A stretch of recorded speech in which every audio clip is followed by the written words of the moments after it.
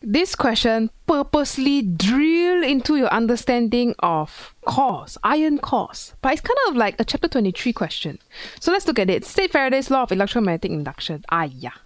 This one, remember, induced EMF is proportional, induced EMF in the coil, like a solenoid for example, is proportional to the rate of change of flux linkage through the coil. Okay, how fast is this B changing? Increasing, decreasing, whatever it is. Or phi. Oh, I should use phi. How much is this phi changing? Increasing, decreasing. So, how are we going to describe that? Literally what I just said. Induced EMF is proportional to the rate of change. Of what? Oh, must specify. Of magnetic flux linkage. So, some past year can give 3 marks, sometimes 2. Where the marks come is, it changes here and there. But usually induced EMF proportional to the rate of change. That's 1 mark. Of who flux linkage is changing. That's the 2nd mark. Okay, then we go to the air core solenoid. An alternating current is passed through an air core solenoid. Okay, suddenly iron core inserted and held stationary. The current in the solenoid is now smaller. What magic is this? Explain why the r.m.s value of the current is reduced as a result of inserting a core. What? What is going on? Okay, here's a scenario. Before you do anything, there's a solenoid. It's just air core. No core, it's just a metal. And you have a magnetic flux that is changing back and forth because you are connected to an AC supply. Okay, so if you want to draw a graph, it kind of looks something like, like this. That's the current. And you have a certain r.m.s. But what happens now is that you are going to insert an iron core. So you still have the same solenoid connected to AC. But now there is a iron core. How to draw iron core? I'm just going to pretend that this is the iron core inserted inside. Wrap around Eddy. What happened to the field? The field is still there. It's still changing at the same AC, but the core now makes the flux much stronger. So this core makes flux stronger. Because it's easily magnetized, it becomes part of the magnet and it makes the magnetic field very strong. So the problem is, this is a changing magnetic field. The flux, the current keep changing direction, change. Wow! So if your flux is very strong, that means your graph is going to look very different because now your d phi dt is bigger. Previously, maybe your flux graph is like this. Flux. Suddenly you put the iron core, wow, the flux becomes so powerful. So the rate of change of flux is bigger because of the iron core. So how does that affect the r.m.s in the solenoid? Why it becomes smaller? Oppose the change. Okay, so this smells like an induction question. So how do we talk about this thing? We will get to the r.m.s eventually, but yeah, the main player is we're looking at the current in the solenoid. Don't care about what's the current in the flux, current in the core. What's the current in the solenoid? The coily thing. So, what happens when you insert a core? So let's talk about that first. So when the core is inserted, first thing, is there a change in flux? Is a fixed change in flux? How is that changing? Oh, right. When the core is inserted, the flux linkage through the solenoid increases. Through solenoid increases. Because the iron core makes your B much stronger when you put it in.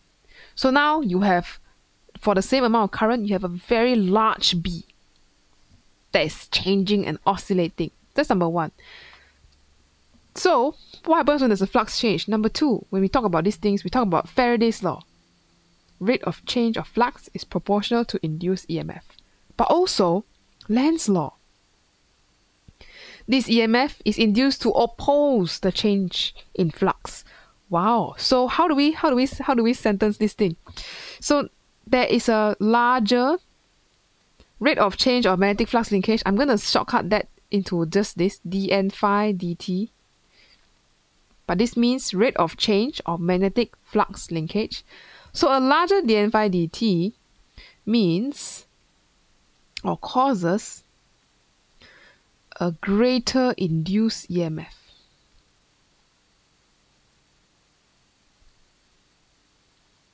In who? In the solenoid. Oh, we're talking about the solenoid. Solenoid create the field. It also can induce current itself. Yeah, it does not like the change in itself, even if it created the field in the first place. See, solenoid create the field, but it also don't like the change in its own field. So this is what the problem is. Okay, and what else can we talk about that? So induced EMF is now greater in the coil opposing the AC supply.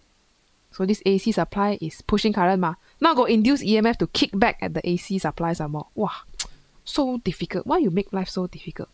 And last one, talk about Lenz's law. This current, we are talking about current, right? Because current, the tutorial asking you about current. So this current, induced current in the coil, main player is the coil.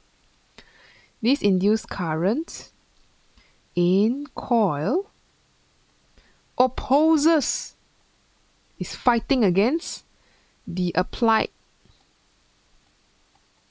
EMF. This is from the AC generator. So current is smaller as you oscillate. So current means, if your current is smaller, means your root mean square current will be smaller. Okay, so think of this. If you have an air coil, very easy. You just change the flux, your current is quite big. But then you put a iron core already, you change the flux, the flux is very big and it's changing. Big flux changing, change the flux. So there's going to be much bigger kickback induced EMF against this, to oppose this AC supply trying to push current. So pros and cons. I mean, the nice thing about iron core is you can link it to a secondary coil, but now you got a lot of kickback in your primary coil as well. So 3 marks here. First one, if you talk about flux linkage increases. So this one, larger flux linkage or flux linkage through solenoid increase. That's the first one. B1. So from there, Faraday's law. Greater induced EMF. Okay, so this is M1. So if got greater induced EMF means what? This induced EMF is opposing the AC. Lenz's law, oppose the change. So oppose applies EMF, so current is smaller. So this induced current oppose the applied EMF. Sorry, this part here. That's part 3. A mark. You must get the M mark in order to get the A. You say, Miss, Faraday say induced EMF. Why we say induced current? Well, because induced current is easier to draw. Got EMF, got current, no? Most of the time. Sometimes there are special cases where we only talk about current because we can see the current very clearly in a loop. So we talk about current. Sometimes we can see EMF. So we draw EMF at the voltmeter, plus, minus, things like that. But oftentimes in solenoid, we will talk about currents. Okay, and this is quite a headache kind of question. You look at it, you're like, how to do 3 marks? Follow the general template, of course, in the context of this one. Who are we looking at? The solenoid. So you talk about solenoid. Flux in the solenoid, EMF in the solenoid, Lenz's law in the solenoid. Okay?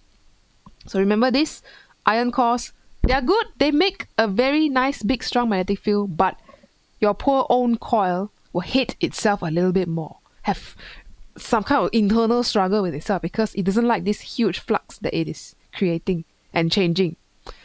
Sad life of solenoid. Let's resume to the last part. Practical transformers, very efficient, but there are power losses. We talked about this in the theory video in the very last part. Go check that out if you haven't. It summarizes everything. Where do the power losses come from? Sources. State 2 sources. The main ones you can talk about is resistive heating in the coil. So all these coils they have lots of current flowing through them, and the current keeps changing direction, and they actually get really hot. Electromagnets get quite hot when you pump current through them. So we can call this resistive heating. Where? In the coils. Oh, remember to mention that. Resistive heating in the coils.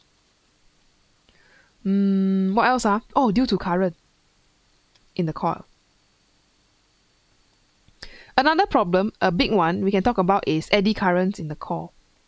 So heating, some energy is used to heat up the core, eddy currents. Heating due to eddy currents. There's an energy loss there in the iron core. And that is thanks to the magnetic flux inside the core. So some mysterious magnetic energy is lost as eddy currents in the core. There are a few more possible answers that you can talk about, such as the what are the other ones? Resistive heating, flux, laminator. Oh, this is the main ideas already, no? Okay, so these are the main sources of problems and power loss. Sometimes you say, hey miss, how about the magnetic flux leakage? That one is a thing, but not one of the main concerns, because we have the iron core to make sure we don't have so much flux leakage. And also, we also have many ways to solve it, such as maybe you wrap the coil on top of each other. This is a primary coil. You put the iron core there. Then you take a secondary coil and you wrap on top of the primary coil. So these kind of methods can very easily reduce magnetic flux leakage a lot. But yeah, these two are the main ones that I will always remind you to include. Heating in coils due to current and eddy currents in the core. So 2 marks here is B1 and B1. Okay, I think that's all. B2 lah, B1, B2. So that's all for this question. Deep dive into what does the iron core actually do or affect, how does it affect others and affect itself, its own coil. Remember to think about iron cores, and of course a reminder of how you can lose some energy in transformers. So that's all for this video. Hope that was helpful in understanding transformers. Go check out another examples in our list, and I will see you in the next theory section. That's all for this video. See you in the next one.